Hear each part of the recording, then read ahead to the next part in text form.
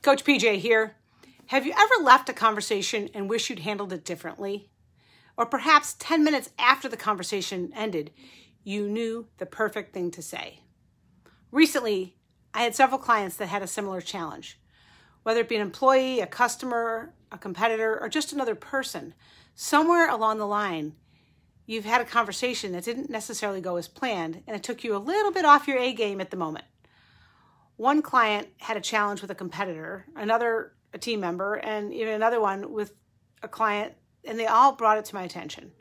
Fortunately, they called me prior to or shortly after the challenge surfaced, and they started by saying, "Hey coach, how should I handle this?" And after learning about the situation and coaching them through their specific circumstances, I told them the same thing I tell everybody, of which I'll share today. Be calm, be clear, be firm, be consistent.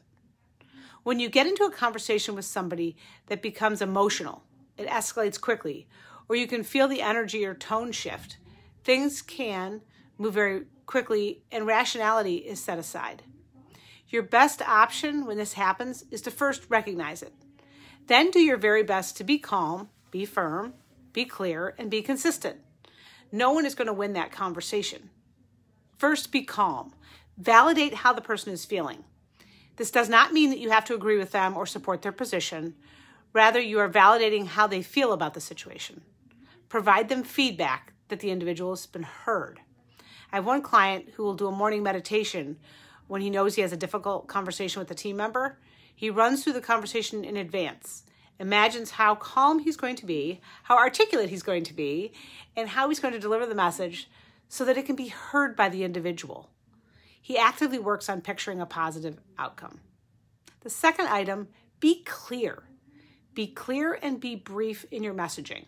Do not react. Take a step back. Ask questions if necessary to be more clear in your understanding.